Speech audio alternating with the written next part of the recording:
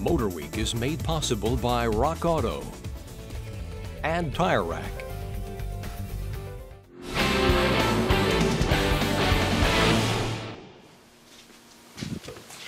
You know, Pat, it's really sad to look at our old Goss's garage set and see it's basically now an engineering graveyard. Do you realize we've outgrown 3 Goss's garage sets over 35 years, and you've produced over 900 Goss's garage segments? That's a lot of car care advice. Yeah, it sure is, and to think that it almost didn't happen. If you remember, in the pilot, it was supposed to be Motor Shop, and Craig Singhouse was going to be the host. Well, I guess if that had happened, I could have done the high road segments. Oh, I wouldn't change a thing. I think it worked out perfectly just the way it is. You can say that again. In fact, it's been probably anywhere. I sure don't miss that hot, noisy gas station we filmed in for our pilot episode.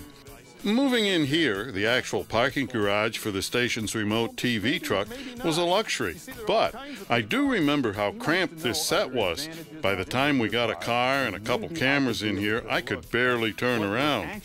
In 2004, we took over our current studio, a former carpenter shop for building props and scenery, and have expanded our boundaries 2 or 3 times since then.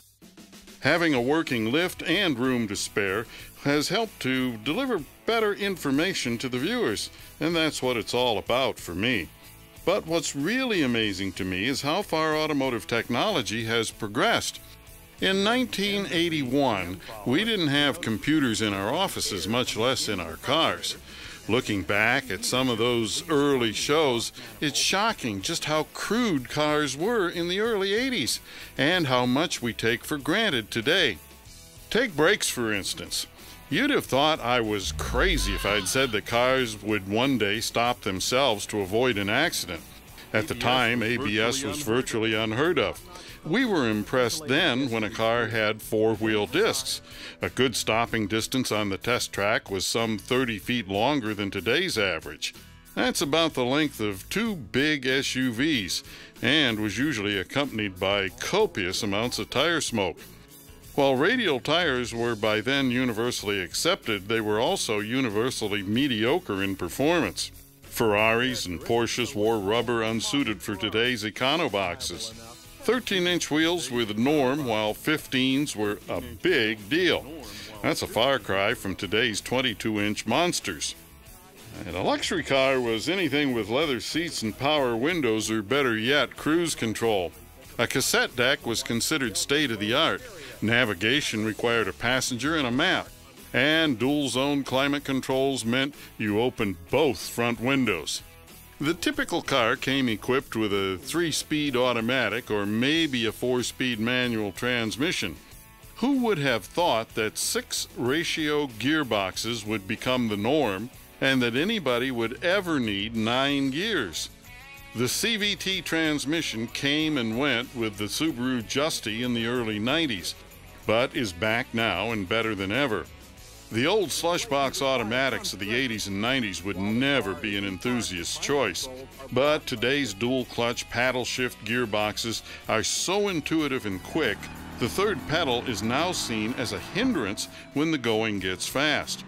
If you wanted an all-weather, all-wheel drive car in 1981, you had to shop for an Audi or a Subaru. Now, there are at least 20 manufacturers peddling the all-wheel drive advantage.